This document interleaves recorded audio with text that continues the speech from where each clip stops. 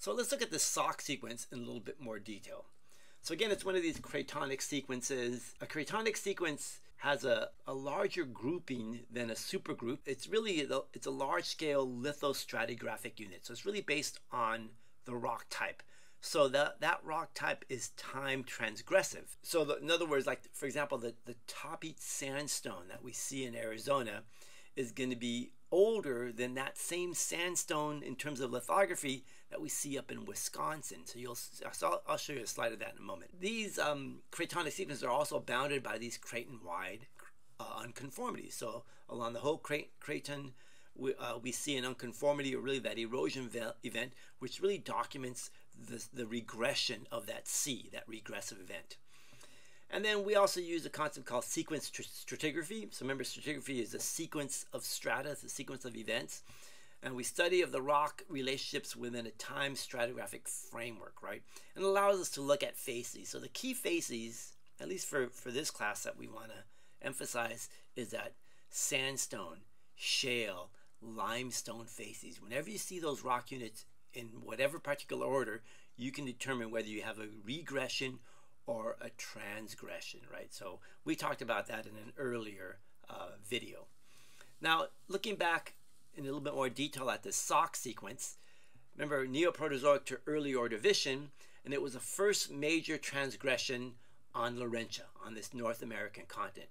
And it's primarily Cambrian rocks that were laid down, right? So that would be the transgressive event where we actually see the physical evidence of rocks.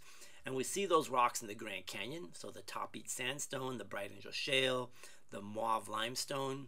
We see them in Death Valley, primarily the limestones there, but that's at Wood Canyon formation, the Carrera formation, the Bonanza King formations, the Brisky quartzite are in there as well. And then in the East Coast, we also see a SOC sequence there, but there the rocks have been heavily metamorphosed from different orogenic events that occurred along the East Coast.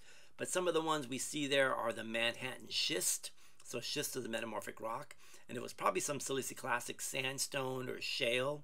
We also see a limestone there as well that documents that SOC sequence in New York area as well, the East Coast. What we know about the SOC sequence as well is that it was shallow water deposits. And because in the sandstones and in the limestones even, we see ripple marks, which means obviously water oscillating, shallow water. We see these oolitic limestones. So ooids are these little sand-sized spheres. They're called ooids, and they're composed of calcium carbonate.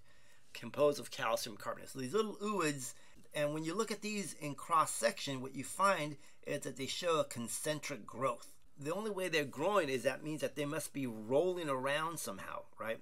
So you must have some sort of tidal or wave action that rolls these ooids into the spheres. The other important thing is these shallow water deposits, they must have been warm and tropical, right? Similar to the Bahama Banks. And the reason is, remember, cold water holds more gas. In that case, the gas we're concerned with is carbon dioxide. So cold water holds more gas. If you have more carbon dioxide, you're going to combine that with water, and you're going to make that H2CO3. And remember, that's a carbonic acid. The significance of carbonic acid is, what does acid do to carbonates? It dissolves them. When you put acid on calcium carbonate, it dissolves them. So in other words, colder water inhibits the precipitation of calcium carbonate. So in other words, you can't make these in cold water. So that's why we need warm tropical waters, because that way you're going to have low activity of carbon dioxide. You're not going to make the carbonic acid, which allows you to precipitate the oolitic limestones. Let's look at these slides 16 and 17 here. So again, looking at this SOC sequence, Neoproterozoic, the first transgression, we talked about the Cambrian rocks, the Death Valley rocks, and then the rocks we see in New York, or at least along the East Coast, which also document that SOC sequence. But remember, these have been heavily metamorphosed. So the Manhattan schist and the Inwood marble, which used to be a limestone. Now looking at slide 16 here, for the Grand Canyon, remember we have this great unconformity. The nonconformity Below this would be the Vishnu schist and the Zoroaster granite. Remember, 1.7 billion years old, 1.4 billion years old. But then we see the sandstones, right? And that first sandstone would be that Topete sandstone here. And note that the Topete sandstone farther west is going to be older, in this case lower Cambrian, but as you go farther to the east, that same sandstone is going to be middle Cambrian. It's younger, right? So that's just emphasizing that time transgressive particularity of that lithostratigraphic unit, right? It spans two different times here. But then we have the Bright Angel Shale and then the Mauve Limestone, again showing that sea level is rising, or we're seeing that transgression, right? And then in the Grand Canyon we have the Wood Canyon Formation, and then Zabriskie Quartzite, which is a shallow water sandstone. But then we start seeing the Carrera, Bonanza Keen, Nopal Formation. All these are limestones, right? So we're getting deeper water formations here in the Death Valley region. Looking at this slide 17 kind of is another way of looking at the shallow water conditions. So here's that exposure of the Canadian Shield. Again, note that most of North America, or Laurentia, is south of the equator here during this Cambrian time, early Cambrian. And then we're seeing that deposition of the protolith to the Manhattan schist over here in New York. Maybe that Inwood limestone is forming here that eventually is going to make that marble over here in New York. And then over here in the Grand Canyon Death Valley region, we're seeing the Topete sandstone, Bright Angel Shale. We're seeing the Wood Canyon, Bonanza King formations, all those over here in Death Valley. So we're starting to deposit those initial units, and they're all related to that Sauk sequence. Thinking about the oolitic limestone, so here are the Bahama Banks, and you can see the ripples. See the ripples in the shallow water carbonates forming in the Bahama Banks. So remember, the Bahama Banks are just north of Cuba, sort of southeast of Florida, in that area of the Florida Strait. And then when you look at the limestones, you'll see they're composed of these little ooids, right? They're sand-sized spheres. So these are about 1 millimeter in diameter.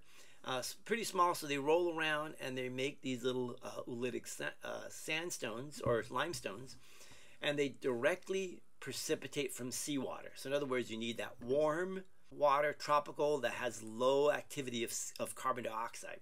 And then the tidal currents of wave action are rolling these things into existence. And here's a view of the Grand Canyon of Arizona. So here's that Vishnu schist, that metamorphic rock, some Zoroaster granite in here that intrudes it, that kind of pink rock you see in here. And then here's that great nonconformity. And then we have the Topete sandstone. The slopey unit here is a Bright Angel Shale. And then the cliff former here is that Mauve Limestone, right? So there's our first unit there.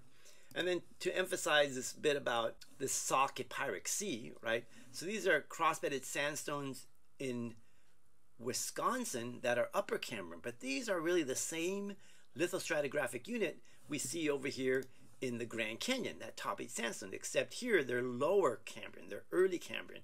Again, showing that they formed here first, and as a sea transgressed over the continent, they formed later on over here in Wisconsin. But again, the same lithostratigraphic unit spanning different time periods there.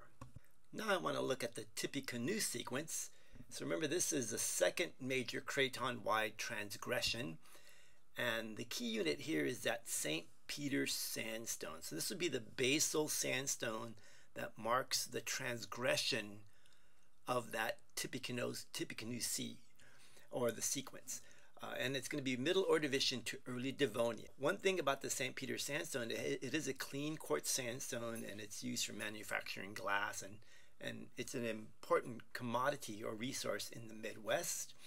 Also, what we find in this Tippecanoe sequence is a widespread carbonate deposition. So in other words, we're making limestones, and primarily in the form of organic reefs, and some of those reefs are going to include corals or these sponge-like organisms called stromatoporoids. So they're porous, and they're related to sponges, but they kind of look like stromatolites. We have bryozoans, which are also called moss animals, so they're little invertebrates. And then the organic reefs, remember, when we're looking at organic reefs, where do we see them today? We see them between 30 degrees north and 30 degrees south latitude, so we're going to see them in the tropics. We really don't see them outside the tropics. So when we find fossils of the organic reef, they occur outside the tropics, it just means that the tectonics has moved these reefs from their place of origin to their current position. And so these organic reefs are really linear masses of carbonate secreting organisms, primarily corals, stromatoporoids, these early organisms called archaeocyathids, which were kind of related to sponges. Bryozoans, brachiopods, you'll find that most invertebrates like arthropods or mollusks, they make a shell and they secrete calcium carbonate from seawater to make that shell.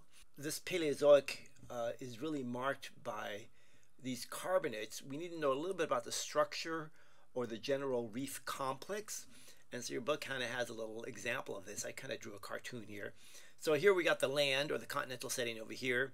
And then you'll find that between the reef core and the land, there'll be a shallow water lagoon where there's quiet waters, and usually there's restricted flow from the deep ocean waters into the lagoon. So the waters here become brackish, they become highly saline, and you can get the precipitation of evaporite minerals. And usually the evaporite sequence is very, follows a characteristic sequence of mineral crystallization of these. When 50% of the seawater has evaporated, we start seeing calcite being deposited. So calcite is really the first precipitate or evaporite to be precipitated in these lagoonal settings. Remember the sun setting on these, lots of evaporation, there's restriction from fresh seawater flows, so they can get quite brackish. We start seeing calcite. And usually the calcite will make a limestone, a very fine grain, muddy, fine texture. We usually call that micrite, micritic limestone. And then after that, we'll get gypsum to precipitate. And then the last thing to precipitate will be the rock salt or halite. Just a special note here, gypsum is hydrous, so it's calcium sulfate with some amount of water in it, so it's hydrous. And hydrite is another common mineral we find in these evaporites, but anhydrite is also calcium sulfate, so it's just like gypsum, but it has no water. So it's a dry form of gypsum. There'll be a back reef, the reef core. Usually there's a flat area of the reef over here. And then usually we find a very blocky, angular slope of broken rocks here, usually making breccias. And we call that the talus, right? So talus is all that fractured and eroded rock that makes usually it's a talus apron that we see over here. And here would be the deeper ocean waters. We find them in the Michigan Basin, down in the Permian of West Texas, the Guadalupe Mountains. Some of the first organisms to start developing a reef core, right? Because you need an anchor point, right? So the first anchors were these archaeocyathids, and these are related to sponge poriferans. So phylum Porifera are the sponges, but these secreted calcium carbonate, and they had a double wall, and so they were the first Cambrian reef builders. Once we get to this Tippecanoe, we find that stromatoporoids were a key reef builder after that. So the St. Peter, a very clean quartz sandstone, and here is a Governor Dodge State Park in Wisconsin where you see the St. Peter sandstone exposed. And then I mentioned a little bit about these organic reefs. I drew a picture of this, and then here are a sketch of an archaeocyatid. Remember the first Cambrian reef builders there. And the Michigan Basin's famous for these evaporites and organic reefs. So in fact, pretty much the whole upper peninsula of Michigan here has a huge organic reef. And so this would be that top flat part of the reef. This would be the open ocean farther out here. And in the middle of where you would see the evaporites, the calcite, the gypsum and hydrite, the halite forming in here. And here's an image of it as well. So note that it was right near the equator when this was forming. So here's our barrier reef system. And then we end up getting these pinnacle reefs, right? So in among all the halite and evaporite that's forming in here. And these are the stromatoporoids. So you can see they're almost like the stromatolites. They're kind of in these layers, but they're kind of related more to sponges and to cyanobacteria. And one interesting thing about these pinnacle reefs, there's so much salt here. In order to precipitate salt, you need to have highly saline waters. And so the puzzling question is, how can you still have animals living there making these reefs? So there's some unusual effect going on here that geologists are still trying to figure out how we're making these stromatoporoid barrier reefs when the water is so salty that we're precipitating all this halite here, evaporite.